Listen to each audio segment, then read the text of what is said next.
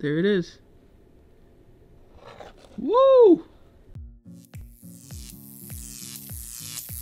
Welcome back to the lab. Today we're going to be making our very own magnetic fluid, which is called ferrofluid, using different types of household items. This black powdery material is called magnetite. So this stuff is super messy, but here's the really cool part. These here are like very weak magnets, so if I put it on there, you might be able to see the powder readjusts itself. So just in case, all right, all messy, come here. There goes the magnetic properties of the powder, which is pretty awesome. I have a stronger magnet here. You can really see it work. Woo, look at that. Just to see how strong this magnet is, I'm trying to pour it. Look at that. I'm literally 90 degrees right now. Let me get a little risky. Woo. It's really cool.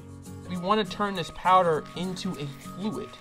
So instead of it being chunky like this, we can actually see fluidity. So we have two oils, one vegetable oil, the other one motor oil. Motor oil is supposed to work pretty well. I've seen a lot of YouTubers do it. Vegetable oil is supposed to work as well, but you know, we're gonna play around with it and see what works. We're gonna pour a little bit of each fluid in their respective containers, but we're gonna be doing this very sparingly, right? So the idea is that these two fluids, right, they're viscous. Viscosity is a measurement of the fluid resisting motion. So we don't want the powder to resist too much motion, therefore the fluid would be too heavy for our magnets to work. Now we have a good consistency. Looks like printer ink, as you guys can see. Let's see if it works. As you can see, it is. It's following the magnet.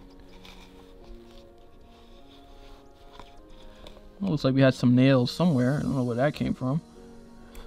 Got a little soup going on in there. You don't really see the magnetic field lines, I should say, on it. Just all there. Let's just try 3 tablespoons or spoons.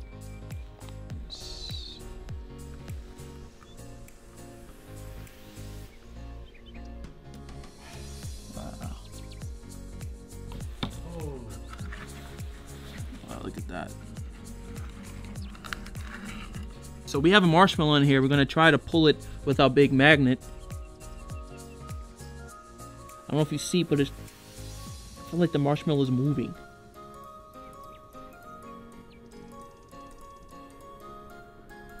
That's pretty awesome. Not strong enough to pull the whole marshmallow out, but it is enough to slide it. You can see we're collecting all of our ferrofluid on top of our magnet. So let's recap what happened.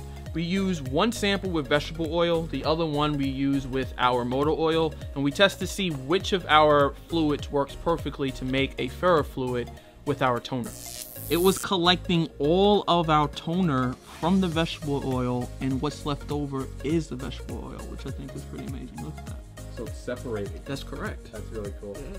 Trying to get this magnet clean, and now all of that magnetite that was inside of our vegetable oil is now clumped up. Look at that. Have like magnetic putty now. Look at that. It's pretty cool.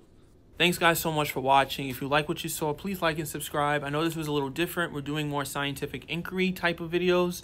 But if you like this, you want to see more of it, comment below with your ideas, and we'll check you out soon. Take care.